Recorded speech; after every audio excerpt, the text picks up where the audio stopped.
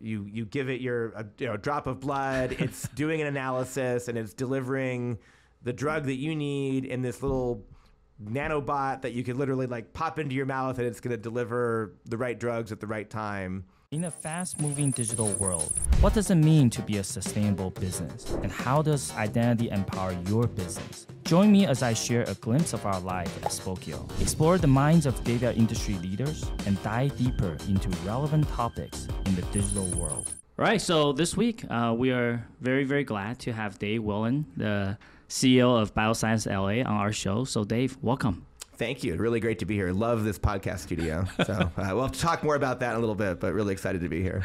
Thank you. Thank you. This is a space room, so welcome to the space room. Nice.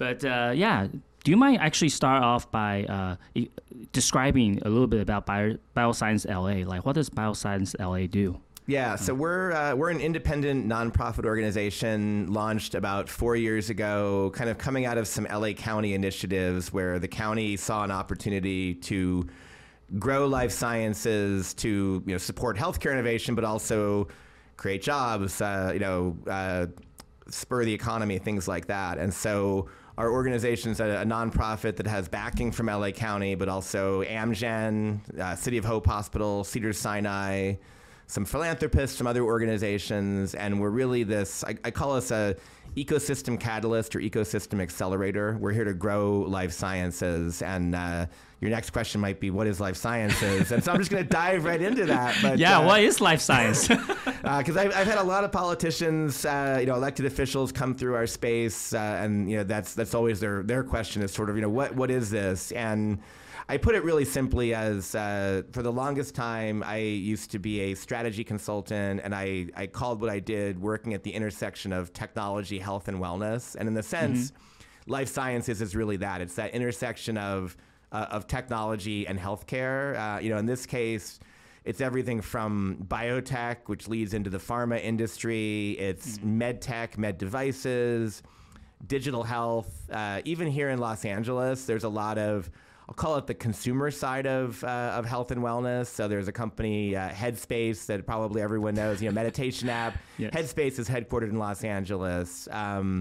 You've got companies like GoodRx that are here helping to support people, getting better pricing for prescription drugs. Even companies like Goop, which I'm not going to put up as a model of science, but all these companies they're about the consumer side of health and wellness, and so I kind of bundle all that together. If you think about innovation that leads to the development of better healthcare solutions, or especially in LA, to the delivery of them, that's kind of life sciences. So is it like a VC or accelerator or co-working space? Like how's the BioScienceLA differ from? Yeah. So in a sense, we act as a little bit of all of that. So again, we're nonprofit organization. We run a number of programs. Some of them are funding programs. We have an internship program focused on bringing diversity into the industry that I call it's our stealth non-dilutive funding program, because we're not only creating job opportunities for students, but we're subsidizing those. So essentially we're making these like micro investments into companies in a non-dilutive way. We have a physical space. So we're in a former LA County courthouse in Culver City. So 20,000 square foot building that the county renovated and then turned over to us. So we've got meeting space, event space. We have companies working out of there right now. About 15 companies working out of our building.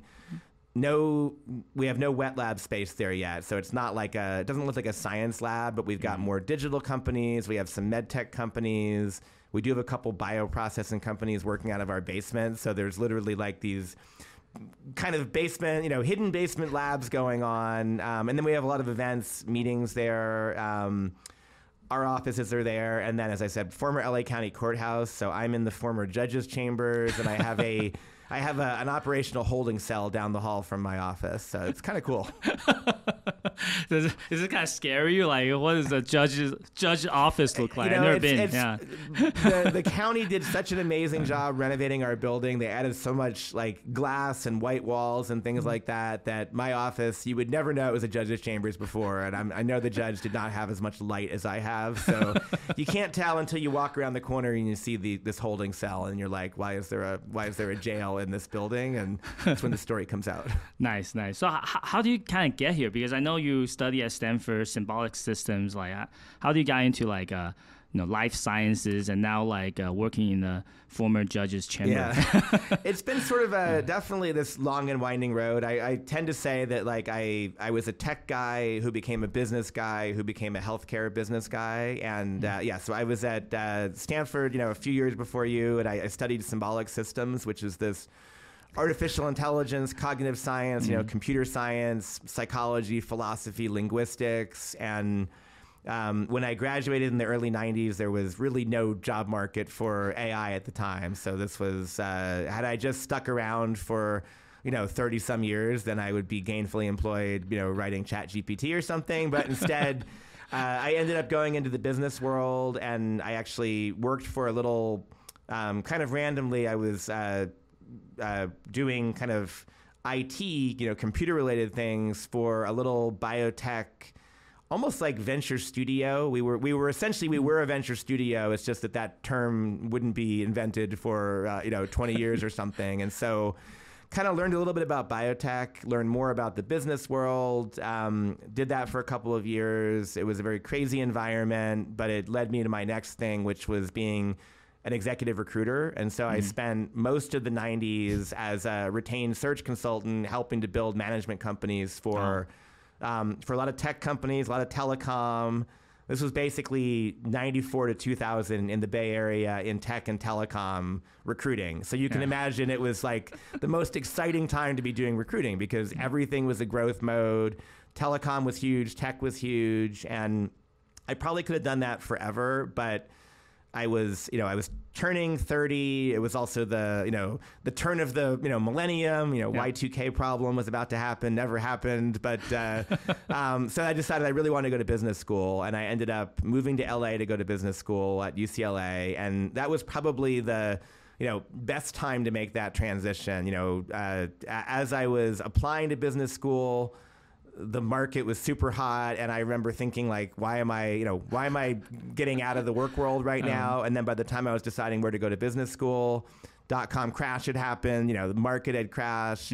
And not only was it the perfect time to get out of recruiting, the perfect time to take a pause on, a job, it was a great opportunity to leave the Bay Area for 2 years. So I left the Bay Area for 2 years, 23 years ago, and never went back. And post business school, I still had this interest in telecom. My goal at business school was to be a telecom venture capitalist, and graduated in 2002 from business school. Not a lot of telecom going on, not a lot of venture capital going on, just not a lot of jobs going on, period. And so I basically, at the time, I stayed in LA because I decided it was cheaper and easier to be unemployed in LA than to move to the Bay Area to be unemployed. And kind of found my way into some strategy roles. In particular, one was with a subsidiary of 24 Hour Fitness, and we were working on kind of nutritional programs, nutritional products. And about a year into this, we partnered with a company out of Pittsburgh, oddly enough, founded by a Stanford classmate of mine, this guy Astro Teller, who is now at Google X. He's the chief moonshots officer for Google X. So he's this incredibly, like rocket scientist kind of guy. But he had started a company with this thing you wore on your upper arm. A company was called Body Media. And basically it was a bunch of sensors, and essentially this was the first wearable. They weren't even calling them wearables then, right? It was an activity tracking device. Yeah. And so that was like early 2000s. Basically. This was like 2004. Oh, wow. So, before Fitbit, before Jawbone, long before Apple Watch for sure. So we partnered on this wearable, and it was very cool. I got really excited about the technology, but we launched a wearable in a world that didn't have the smartphone, and didn't have Facebook, 2004. So basically amazing data, but no way to share it, nothing to do with it. So not a commercial success, but it kind of got me thinking about healthcare data. I went off and did some other work. I did a lot of strategy consulting with in the aerospace industry, a lot of stuff with Boeing's satellite division in El Segundo and Boeing's defense division. And then kind of randomly, I guess it was 2010, I ended up working on what was supposed to be a 3-month project with a friend of mine in New York who was working on, she had a real estate background. She was teamed up with a lawyer/real estate person, and they were developing a concept for a genomics research institute in Manhattan. And I knew nothing about genomics. I mean, I read the double helix in college. I knew that the Human Genome Project had happened, but that was pretty much it. And they basically pulled me into this as the first business person to help them work on a feasibility study, help them write a business plan. Again, it was supposed to be 3 months. It ended up lasting 3 years, including 18 months of pretty much weekly commuting between LA and New York. So I would do like 3 nights a week in LA, 3 nights a week in New York, and 1 night a week on the red eye. And it was insane. My son, who's now almost 13, he was like a newborn at the time. And so I was abandoning my wife and child every week to go build this genomics thing in New York. And, fast forward a couple of years, we raised $120 million. We built this 170,000 square foot research institute in New York City, which is still doing amazing work. And I fell in love with genomics, and I fell in love with the potential for that kind of healthcare data. But I also realized that the genomics world and the wearables world were really similar in that we had amazing technology to measure data, and then we did a pretty bad job analyzing those data, and we did a horrible job actually making them be meaningful and actionable. By the way, what was the business application for the genomics? I mean, you can do these tests and know the thing, but what are you going to do with this data? Yeah, so I mean, at the time, it's not that long ago. This is 2010, 2011, but kind of the commercial sequencing space was still relatively new. I'm trying to remember if 23andMe was even around at the time. Advanced diagnostic tests weren't yet there, but you use sequencing to basically get access to deeper data sets earlier to figure out whether it's detecting disease, whether it's predicting disease. So perfect example is because it timed with these things. So my son was born a few months before I started this project. And so, 9 months earlier, obviously, we got pregnant. But I remember the tests that we did for genetic diseases, that my wife did for genetic diseases when she was pregnant with our son.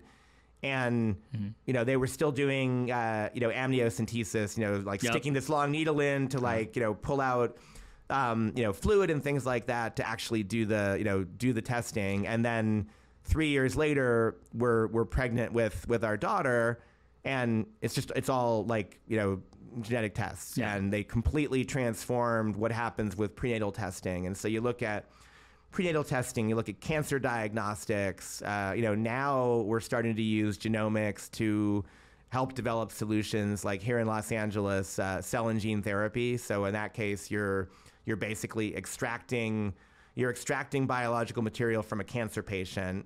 You're shipping it somewhere, processing it, re-engineering it, and then taking those modified T cells and putting them back in the person's body to basically destroy their cancer. So you're using their own body to destroy the cancer that would otherwise destroy them. And so, all of that has come about since we started working on New York Genome Center. Does that technology actually work? It does. I mean, it's still relatively new. One of the, kind of fast forwarding to companies here, it's a company called Kite Pharma that is in Santa Monica. It was founded by this guy, Ari Beldegren, and it's cell and gene therapy for cancers, or cell therapy for cancers. They grew the company really rapidly, sold it to Gilead a few years ago. They're continuing to grow in LA, and they've now had thousands of successful therapies, which both sounds really cool, and also, I mean, this company is worth billions of dollars, and they've done thousands of treatments. So, compared to like, think about just, I don't know, Johnson & Johnson, serves how many patients a year, right? It serves billions of patients a year. So we've still got a long way to go, but there's a huge opportunity to kind of create these essentially customized therapeutics. And that was what got me excited about this as I was leaving New York Genome Center. And part of that was just, how do I spend more time in LA, which I completely failed at right after that. I basically still living in LA, was still going to New York a lot for other projects, really helping to grow their ecosystem, spent a lot of time in Boston, in the Bay Area, in Buffalo, New York, working on a cancer diagnostic coming out of a hospital. So I was still traveling a lot. But every time I came back to Los Angeles, I kept on looking around at, why aren't we doing more life sciences here in LA? Why aren't we building the community? And at the same time, that was when LA County was starting to put the pieces together to create this organization. And so as BioScienceLA was coming on board, I said, this is really interesting. How can I get more involved with this? And back in 2019, the organization was launching. End of 2019, there was a CEO search. I threw my hat in the ring with that, and then came on board. My sort of fun fact, especially related to healthcare, is my first day as CEO of BioScienceLA was Monday, March 16th, 2020. So you might remember that day. You probably did not go to the office. We didn't have an office at the time, so I wasn't planning on it. But it was a very weird to kind of be coming into this role all about healthcare innovation, and then the first questions that everyone came at was like, do you know where to get masks? Can we get ventilators? And I'm like, I don't know anything about masks or ventilators, but it was a really exciting time, obviously, because one, I was able to dive in and meet with all these people, not in person, but I probably met with hundreds of people virtually over the first few months of being on board. Probably, 2 or 3 times the number of people I would have met with had I been driving around LA trying to get together with people. But also everyone I talked to a little bit, further afield, kind of the public sector, other supporters, even my parents who have never kind of figured out what I do for a living. Finally, I told them, well, I'm trying to reinvent healthcare, trying to like focus on healthcare innovation. And all they had to do was turn on the news and realize that healthcare innovation was desperately needed. And so for the first time ever, my parents kind of know what I do, kind of, but. So why LA? Because you were working in different places, New York, you were traveling to Silicon Valley and all that stuff. So it's like, why you didn't move to New York, for example? Why LA? Yeah, the New York question is an interesting one because that was a consulting project that turned into something more. And for about a year of that, I even had an apartment in New York because it was very small studio apartment, very small, very expensive studio apartment, but it was. It was cheaper than getting a hotel every week. So I mean, the organization was paying for it, but like I literally had this apartment lease, and so I would show up to the same place, every week when I showed up in New York. And for a moment there, I actually did try to convince my wife to move to New York, but she is born and raised Angelino, and again, we had at that point it was a 2-year-old son, but very. Didn't want to go anywhere. They did come to New York a lot and loved visiting when, I would spend the weekend there sometimes, and they would come. But, as much as I loved being in New York myself, I think I really do love California. And at this point, I've been in California for, 30 plus years. But again, there wasn't enough of an infrastructure here to make things happen. But I knew we could do it. And, part of that is LA has so many of the building blocks and has had them for so long. So, Amgen, which is one of the larger biotech, biopharma companies, Amgen has been in Los Angeles, in the Los Angeles region for its entire existence. LA has 3 major, world-class academic institutions. Bay Area only has 2, right? And if you count the other one across the bay from Stanford, but sometimes we count that. But LA's got major academic institutions. LA has this incredible population and diverse population. So every culture, every ethnicity, every background lives in LA. And not only is diversity important for driving innovation, diversity is so important in healthcare because the population across the country, around the world, is increasingly diverse. And so if you're not designing healthcare solutions by a diverse population, testing on a diverse population, to be delivered by a diverse population, to serve a diverse population, you're really missing out. And LA is the place to do that. But then you've got all these other industries, things like agriculture all around us, aerospace, apparel, energy. And, none of those on the surface seem to have a lot to do with life sciences, but in fact, biotech can drive innovation for all of them, from ag bio to new materials for energy, new materials for aerospace, even, synthetic materials for apparel. And so we've got this diverse economy here in LA that we can feed on and feed in with life sciences. And then the part that we have in LA that Bay Area does not have, Boston does not have, San Diego does not have, is media and entertainment. So we've got the ability to tell a better story about life sciences here that influences LA, influences California, influences the world. And so we have our work cut out for us, but I think we've got this amazing opportunity to not just reinvent healthcare here, but be able to impact the rest of the world in a way that, the Bay Area or Boston might not be able to. And you yourself has a very diverse background, starting with symbolic systems, right? And then telecom, exactly as recruiting search, and then biotech. So how does this kind of diverse experience help you in your career right now? What are the pros and cons, right? Like the strengths and weaknesses, the challenges with such diverse experience. It's a really good question. And I mentioned my parents and them not knowing what I do for a living. I feel like for many years, my father would always ask, symbolic systems, what are you going to do with that? And so... And by the way, do you mind explaining what symbolic system means? Because it has a very cool name, but most people probably don't even know what it means. And Stanford was one of the first schools that had a major in kind of this intersection with a, kind of a funny name. And so, truly symbolic systems are kind of any systems we use to represent reality or represent things. So everything from, the alphabet is a symbolic system, math is a symbolic system, code, programming is a symbolic system. And so basically symbolic systems was this integration of computer science, psychology, philosophy, linguistics.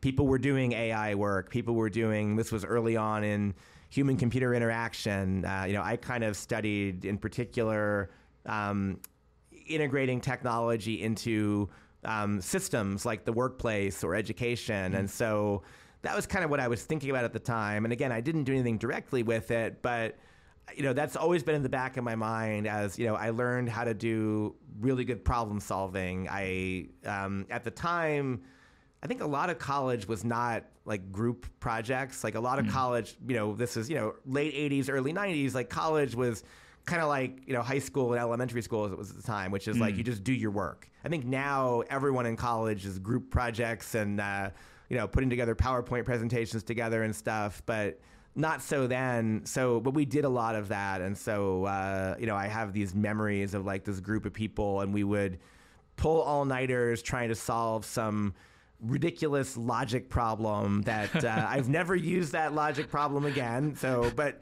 that moment I knew Venn it was able diagram, to, De Morgan's law. That's exactly it. Yes. So, I took a lot of that problem solving, and that's been super helpful. I ended up in this biotech venture capital kind of world by accident, and that started a little bit of my interest in in healthcare. And I remember the founding founder, my boss at the time, who was a former cardiovascular surgeon from Stanford, he would use this phrase of doing well by doing good, right? And so this idea that we can be building life-saving technologies, and then we can make a lot of money. Unfortunately, in that organization, we did not build life-saving technologies, and at least I did not make a lot of money. I think he still did, but it kind of got me excited about that. Recruiting, as you mentioned, that was probably this really formative experience for me. I was in my early 20s, and I was researching executives, on the phone with executives, and talking to people who were like my father about why they were qualified for this, and quizzing them on sort of who they were and why this was the right thing. And I remember at the time thinking about like how can I, like this 23-year-old person, be kind of acting like the decision maker for someone who could be my father or could be practically my grandfather at the time. And so it's really humbling, but it really opened up my eyes to how did business work. And you think about, we were doing all C-level recruiting, and so this is CEOs and board members, but also CFO and head of marketing, head of finance. And so you do that over a few years, you start to understand what makes businesses tick, how do all those pieces fit together, and you start to see some patterns around what makes executives successful. And so I took all of that into business school, took that into the consulting world, and that's where it all starts to come together, where I can now look back and I can kind of draw that line. It's not a straight line, but I can draw this line, create a story of how did I start doing this from the beginning. Even in high school, I was editor of my high school newspaper, and I still do a lot of things that kind of draw on that, whether it's just, I'm always focusing on the message or always focused on, design. Unfortunately, I'm still the best designer in my little organization, which is a problem because I probably don't have time to be doing that. But I think about that kind of thing. And so it's a winding path, but it's also like, I can look back and kind of find this really strong story. So what's your job right now as a CEO? Like what do you see? Because I get this question a lot, like what do you do day to day? And then what do you think the role of CEO should be? Yeah. So I will tend to say that the only consistency in my day to day is that there is no consistency because it really is different all the time. And I spend a lot of time. I spend time in the office, but I'm not there every day. Thank you, pandemic, for making it so we don't have to go to an office every day. But I spend a lot of time out in the community. So, in the past few weeks, I've been speaking at opening events for new facilities, new labs. I'm working with those organizations on helping communicate their story. I'm, meeting with prospective companies that want to move to Los Angeles. I was in Washington, D.C. last week, pitching LA to international governments. Even had former LA Mayor Eric Garcetti, who's now he's almost officially, maybe it's official now, the ambassador to India. And so he was there with the India delegation trying to figure out, how do we get India companies to come to California, come to Los Angeles. And so I spend time talking to organizations like that. I am, we have a monthly or weekly email newsletter that one of my team members produces, but I'm always writing something for that, or always thinking about what are the key messages I want in that, what are the key events that I want to have featured in that. And then a lot of time fundraising or talking to potential partners about how they can get involved, how they can be a collaboration partner, a funding partner, maybe, move into BioScienceLA, join one of our programs. So it's business development, it's marketing, it's finance, and it all comes together in this idea of just, being the chief messenger, not necessarily, responsible for all the messages, but certainly responsible for delivering a lot of the messages. And I think, and then managing the team to help make sure that they're able to support all of that work. And so, the second part of the question, I think, CEO is always out there. You're always selling. You're always building relationships. You're always telling the story. You're always raising money. And you're always making sure that you are providing the most value to your team so that they can in turn provide the most value to the organization. And that last one is the hardest one for me. I think that I've, as a strategy consultant for many years, sometimes my first inclination is just like, I'm going to roll up my sleeves and do this. And so things come to me and it's like, do I want to get the team involved in this? And, it could be great. I want them to learn. I also want them to do this because then I can do less. Or hey, it's the middle of the night, I have this idea, I should probably just work on this, and maybe I can get it done. And so I don't know. I mean, I don't know if you face that sort of thing where I do. How do you how do you decide? Do I do this myself or do I get the team involved? Yeah. Well, for me, I just usually I err on the side of getting a team involved, and then I always told people, hey, if just do it, and if there's something wrong, we course correct. Because if you don't do it, then you'll never do it. Basically, you have to take that first step. Yeah. No, I think that's really good insight, and I always need to be doing more of that because I have a small team. There's 5 of us at BioScienceLA, which means that we all wear lots of hats, and so everyone is doing a little bit of everything. And in fact, we do not have a marketing person, which is one of the areas we need to be hiring for. But right now, all 5 of us do a piece of marketing, right? I'm working on messaging, and we've got someone who does some of the social media, and someone who works in our newsletter, and someone who works on kind of relationship building that leads to that messaging. And then, our operations coordinator, she's executing on a lot of the social media. And so, everyone is doing bits and pieces of it, which means that we're all constantly talking about it as well, which means we can share ideas. Do you have to make investment decisions too, or no, not really? Certainly indirect investment decisions, and then some. I mean, so we have, so first of all, I'm constantly, bringing in investment capital or, sponsorship capital, but then because we're this larger organization that's trying to foster growth in the ecosystem, we're constantly making micro, investments or micro grants to organizations. We're, identifying what companies do we want to bring into that internship program.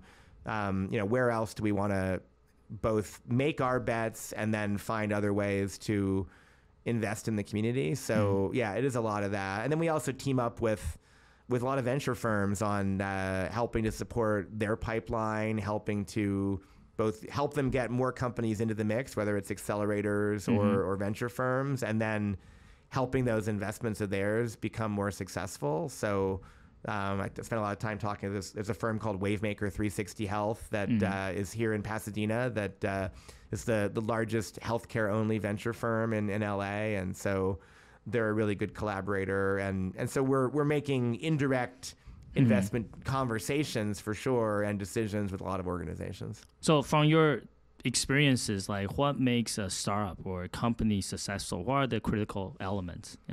Yeah, I mean, I think I'll say in life sciences, it's no different from tech, which is really no different from business in general, where you've got to have a great idea, you've got to be able to execute on that idea.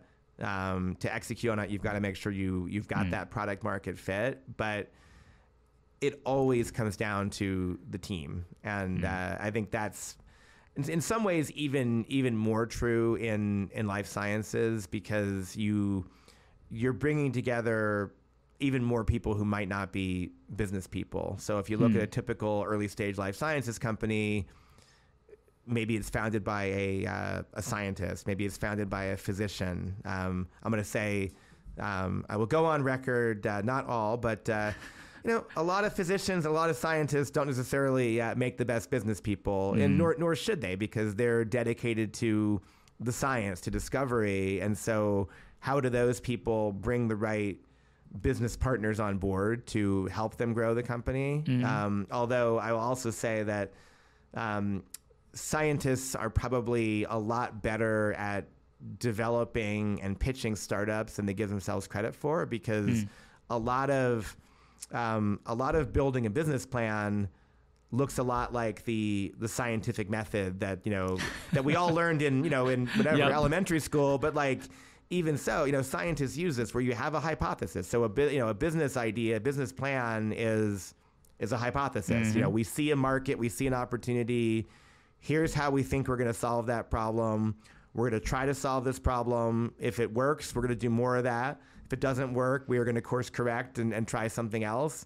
You keep on doing that. And that's basically the scientific method, but that's also basically business planning. And then the flip side, a lot of scientists, they feel like they can't pitch VCs, yet they spend literally a quarter of their time writing grant proposals for the NIH and NSF, which is basically, here's our plan, here's how much money we need, here's what we're going to do with the money, here's our milestones so we can get more money. I'm guessing that's exactly the conversation that you've had with investors over the years. I mean, it's so similar. They just don't give themselves enough credit that they can actually do it. Yeah, well, actually, my investors are the dumbest investor in the world, which are our parents, so I don't have that problem. Actually, I'm not sure if my parents still really know exactly what we do. But See, it's a problem we all have, right? Yeah, exactly. So are there like a specific traits and quality that you're looking for, like in these successful startups? Yeah. Yeah, so, again, going back to this idea that are they really addressing a need that's out there? And just like in the tech world, in biotech, digital health in particular, I do see a lot of companies that are sort of they're a technology, they're a solution chasing a problem, right? And there's a lot of entrepreneurs who have a really cool idea, and then you start to look at, well, how is this going to work in a healthcare system? Who's going to pay for this? How is it going to get through the regulatory landscape? How will this get embedded into hospital systems, EHRs, or things like that? And so, like the health records. And so, a lot of times it's just really helping them understand: is this going to have the right path to being to being a product that someone's going to be able to use, be able to understand, be able to buy. So always looking for that. You definitely, I think all entrepreneurs need to have a certain sense of there's both this big picture, big vision. You need to dream big, but you also need to have the practical ability to get things done and the humility to be able to, course correct, as you said, at the right time. Again, even really important or more important in life sciences because these issues are critical. So finding that right mix of an entrepreneur, and then the one that's tougher to find is this idea that when you're building solutions for healthcare, like this is, literally life or death solutions. And so, kind of the technology mantra of, fail fast or, break things and grow and things like that. Like, you can't do that in healthcare because, you can do it in certain aspects of healthcare, but you can't do it when a patient is, their life is on the line. And so helping kind to... of Theranos, basically. Well, yeah, exactly, yes. That's exactly it, right? Yeah. That's a perfect example of... that's a great example of big vision not balanced with humility, right? And, if you read that recent interview with now branded as, Liz, right? She's Liz now, but, she's still the same person.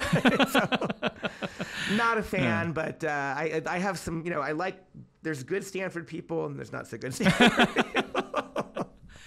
So like, there's maybe it's a myth, maybe it's true, but there is an impression that healthcare companies is like kind of like taking a big swing, right? And then kind of like making a movie, like kind of making a big bet, and then you strike out a lot of times, but if you hit it, then it's a home run. Like, is that true? And if so, how does this kind of traits, right, actually makes the healthcare investing different from other kind of tech investing? Yeah, and again, there's so many different aspects of healthcare. So you look at sort of biotech versus medtech versus digital health. There's different paths, but I was actually thinking about this, that very question just a couple nights ago. Actually, when I was with our friend Andy Wilson from the Alliance, but because I was with an entrepreneur who's working on essentially it's originally it was an implantable device. Now it's a something that sticks on like a Band-Aid, and it's got these micro sensors, and it's basically measuring medication in the body, which is you can test for adherence, and you can make sure people aren't using too much or something they shouldn't be using. And the entrepreneur's making some great progress on this business. They've got some grant dollars. They've gone through some great programs. They're in a good funding mode right now. But I remember meeting this guy working on this like 10 years ago. So this entrepreneur has been building and adjusting and pivoting for 10 plus years. So they haven't found product market fit. They're close, and I think they're on the right path with product market fit. But this is more the point that like these things can just take a long time. Or if you look at like drug development, drug development can take 10, 15 plus years. It can cost $1 billion to bring a new drug to market. Most investors don't have that kind of patience, right? If you go to a traditional VC, and you look at the timeline of their venture fund, they want to be able to make all the investments in that initial, it's 5-year window, 7-year window, and then they're getting the returns and they're moving on to their next fund. They don't want to be waiting around for 15 years to see what happens. And so part of the challenge is that those timelines are really different, which is why tech investors and in particular biotech investors tend to be different sorts of organizations. And, something like an A16Z is, maybe that's an anomaly because, they're placing bets and they're actually placing bets in not just biotech, but in synthetic biology, in like longevity research. And, longevity research by definition, it takes a long time because you can't even test things. And so that's a big part of it is understanding kind of what's that timeline for your investors, who are the right investors that will have the patience to be able to wait through that, who are the right partners that will have the patience, and then really knowing that you're going to need to be, you're continuing to evolve that story, continuing to communicate that story. And, Theranos could be a good, counter example of that. But like, had we all just been waiting patiently 5 more years or 10 more years, I mean, I would love to see technology like that come to market. I think everyone would. And so sometimes it is having that patience to do the right thing along the way, but also know that this is going to take longer than it takes to stand up a social media company or a fintech company where you could kind of go from back of the napkin idea to prototype to funding to exit, before you even have lab results with a biotech. By the way, I'm curious, like, do you know if Theranos theory actually, the science actually works, right? Because like it's a one drop of blood. Does one drop of blood have enough samples, right, to actually detect all these diseases? Yeah. So I think I'm going to say, and I am not a scientist or a physician, but I talk to a lot of them. Like the theory is sound for sure. I mean, and then the desire to have something like that is there. The theory is sound. I think there's a lot of a starting point there. And if you look at other, there are other companies doing similar kinds of things. I mean, if you think about, your entire body is, does exist in, basically in a drop of blood in your body. So in terms of knowing generally what's happening to your, who you are, what's going on in your body, a lot of that, can be derived from that. And even to the point where you can start to think about, look at the quick testing that was going on,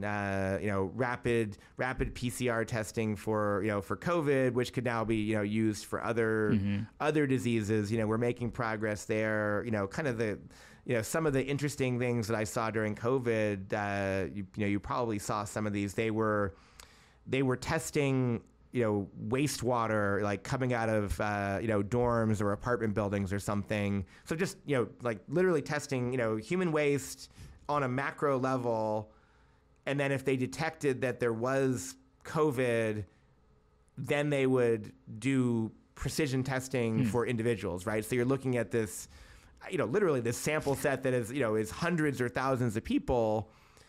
You're finding out if something exists, then you can narrow it down. So again, that's the dreamer side of me. Like, I think there's still a lot of potential for things like that. And I think that there's a lot of good ideas that were connected to that we'll continue to see more of. So what are the kind of top healthcare trends, right, in our community that you're most excited about? Yeah. So and a lot of them, existed pre-pandemic, but a lot of them accelerated in pandemic. And the ones that accelerated are ones that I think a lot of people are more familiar with now. So think about telehealth, telemedicine. That's something that most of us probably had never done a telemedicine visit pre-pandemic. We've now probably all done, at least one. I think we'll see more. That ties to at-home testing, which again, most of us had not done, had never trusted ourselves to do any kind of at-home test. And we're now at least familiar with some kinds of at-home tests. We'll be doing more of that. That combined with remote patient monitoring, or just kind of the, quantified sensor kind of thing. So, I mean, the amount of data I get on my Apple Watch is so much more than what I was getting on that thing on my upper arm, 15 years ago. And we're now able to do things with it. That's going to continue to grow. All those things come together with, macro trends like the aging population, right? So we have this incredibly aging population now. We want to build more solutions for aging in place where, our parents, our grandparents can stay where they are, age gracefully, but we know what's going on with them, which means there's sensors, there's, monitoring, there's, telehealth check-ins.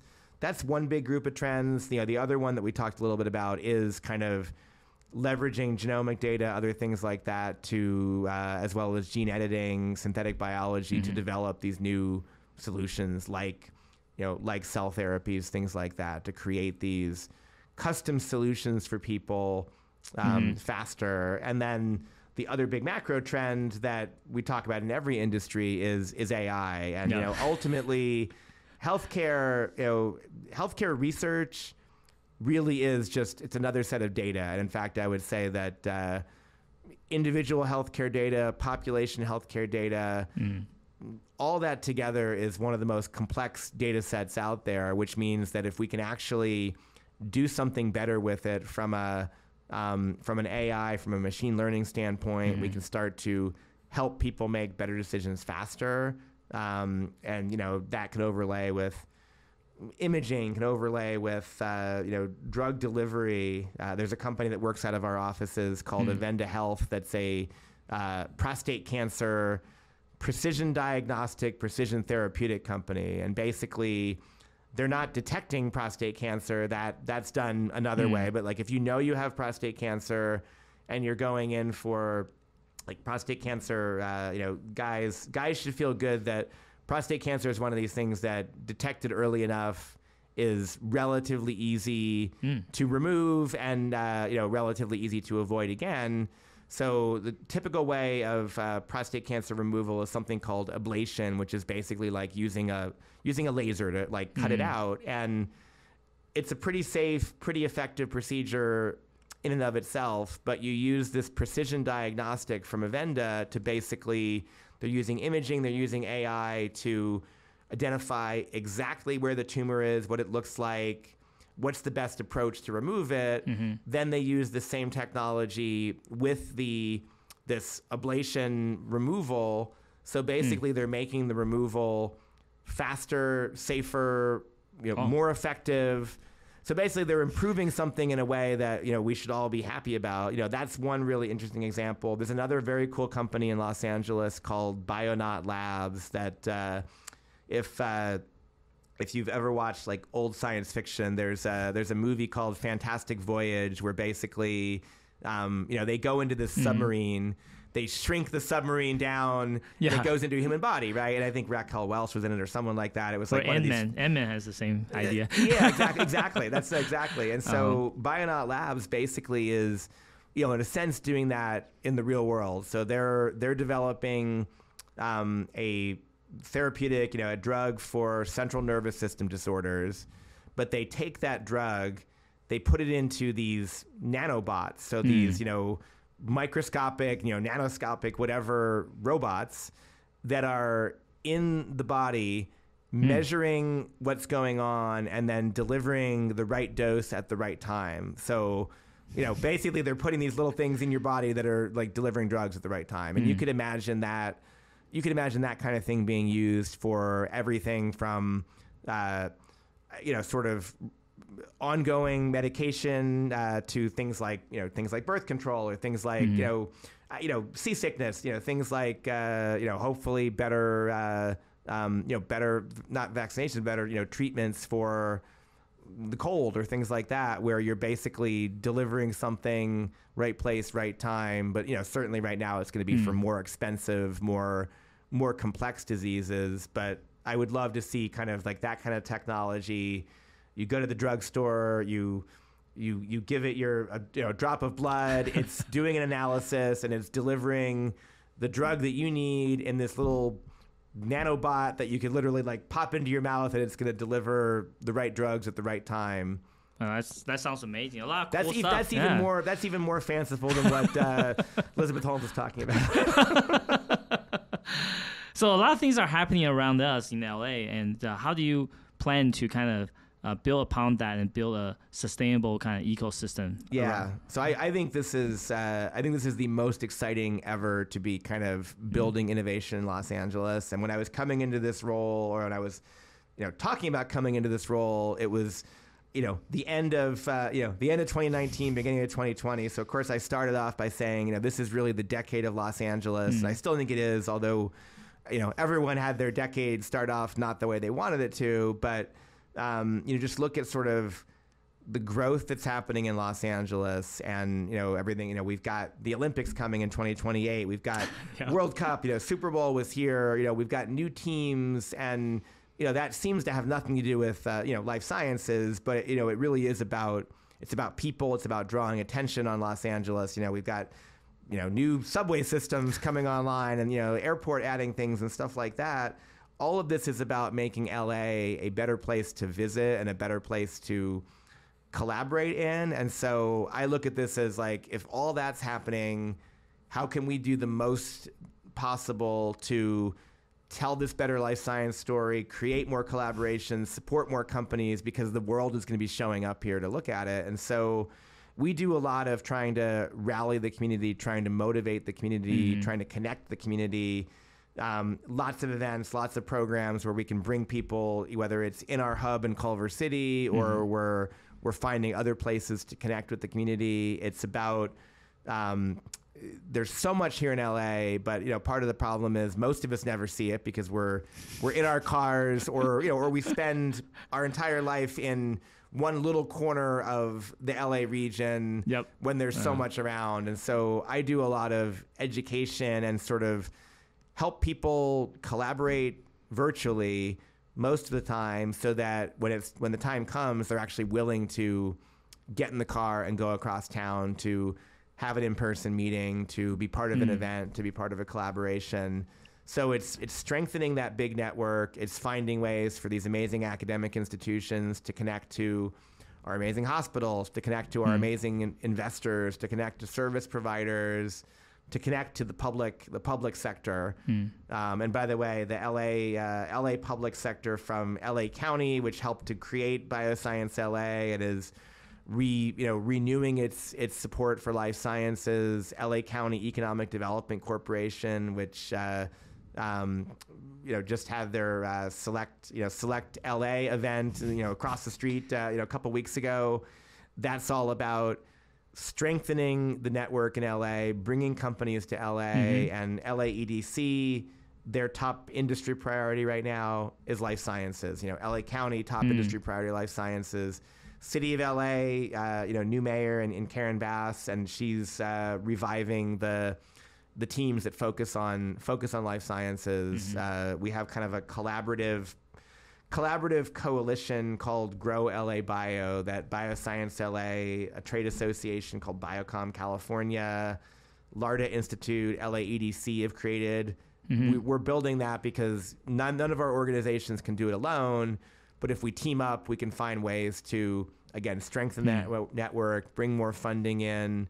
So it's a lot of doing the same thing over and over, which is reaching out, pulling in, connecting, strengthening those bonds to a point where people know what they've got here and they know who they should be talking to. They're comfortable talking to them, and they can actually do something to move things forward. So do you have like a most recent kind of success story of how you kind of bring different people from different in like industries or different fields like together and collaborate and yeah.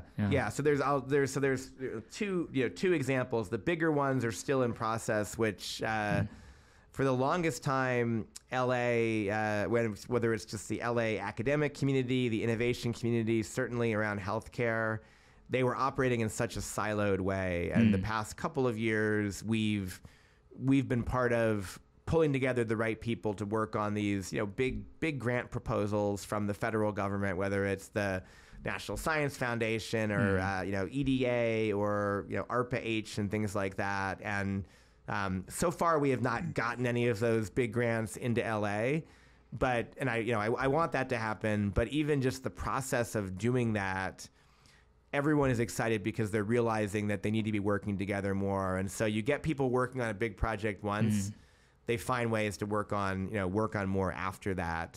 So those are kind of big examples, but specifically most recently, we've been part of a few of these facility openings. Cal State LA recently opened up an incubator space on campus called LA Biospace.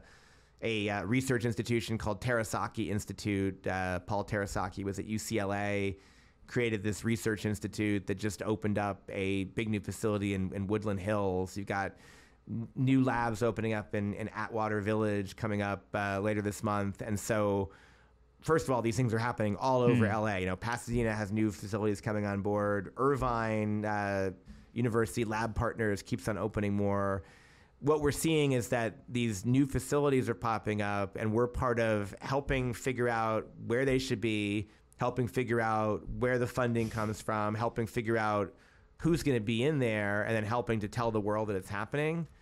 Those are those kinds of individual successes that every time we do that, it adds a new node in this network and starts to create more opportunities for exciting work. Cool. Sounds good. So I think before we end, since we talked about AI earlier, artificial intelligence, I have to ask this question. Do you believe that artificial intelligence will surpass human intelligence? Like, are you on the spectrum of thinking like AI is going to kill the human race, or you think that, hey, AI still have ways to go to catch the biological evolution? Yeah. So I think I think both of those, yes to both of those in a way, but I'll just going back, because I studied AI in the early 90s, and studying AI in the early 90s at the time was really, a lot of it was going back to the 50s and 60s and certainly 70s and 80s, but going back to these initial ideas of how could we model thinking, how could we model intelligence. And I look at this surge recently of things, and to some extent I think that I don't know that we've actually come that far in thinking about intelligence and actually modeling intelligence. I think where we've come far is we've got much faster processors and faster compute, more storage space and more connectedness. And so we're not necessarily doing anything better, we're just doing it a lot faster, and so it looks more real, right? And if you think about something like a ChatGPT that is continually updating its information, right? Which is not necessarily the case right now, but maybe will be soon. And you could theoretically ask it a question, and even if it doesn't know the answer, it could be simultaneously interacting with millions or billions of people, and it could learn the answer from someone and then tell you the answer, and you think it's brilliant because it knows everything. In fact, it's talking to everyone all at one time. That's kind of a little bit of the smoke and mirrors aspect of things, but maybe that is a way how we model learning, right? Because if you think about children, children learn by they're asking their parents what things are, and then they internalize that and they use it in their next interaction. Or when I was a recruiter, I would be talking to executives about an industry I didn't know about, a technology I didn't know about, and I would just go into those first few phone calls asking a potential candidate a lot of questions, hearing what they thought, and then I would talk to the next group of people, and I would start telling them what I knew because I had learned it on a conversation, an hour earlier, right? So that is how we learn. So I do think we're going to see more and more of that kind of behavior going, which, looks like intelligence. The question is, like, when does that leap happen when these intelligent devices decide that they don't need us? And it's a really interesting question. On the one hand, I think that,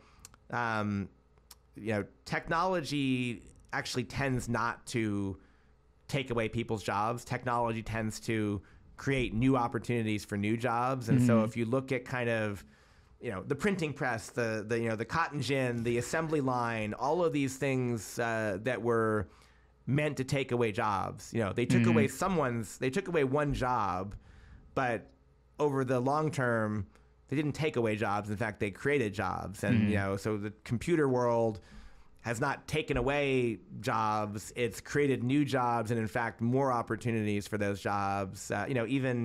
Even the Tesla assembly line that's so automated, there's a lot of people required to make sure those robots are running and those cars are coming off the line. And so it's different kinds of jobs. So I think that we'll continue to see jobs evolving. I don't think people need to be worried about that. They do need to be, worried about training to be ready. But I don't know.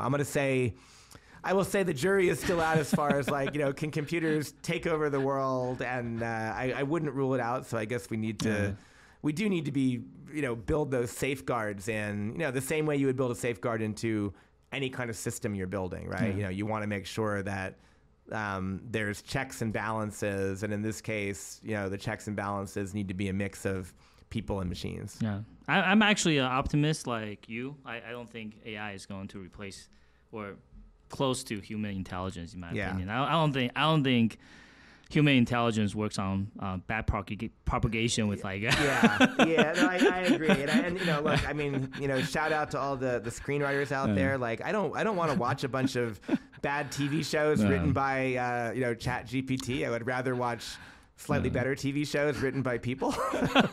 But that said, like, I've been kind of curious and asking myself the question, what is intelligence, right? Because if you look at English dictionary definitions, like practical application of knowledge, but I'm not sure that's or Turing test, for example. Right, I'm not sure it's any more applicable with, like we probably need to redefine what intelligence means, I think. No, it's a really good point. I was actually, the Turing test, I was talking about this the other night because I think that in a lot of ways, ChatGPT does pass the Turing test. Yes. Right. And it's that's kind of scary. But I also remember there was this thing in it was the 80s, I think. There was this programmed psychotherapist called Eliza, and basically you would type in messages and it would ask you how you're feeling, and it was acting like a psychotherapist. And it also kind of passed the Turing test, especially for the time. I mean, it was very primitive compared to today, but at the moment, people were like,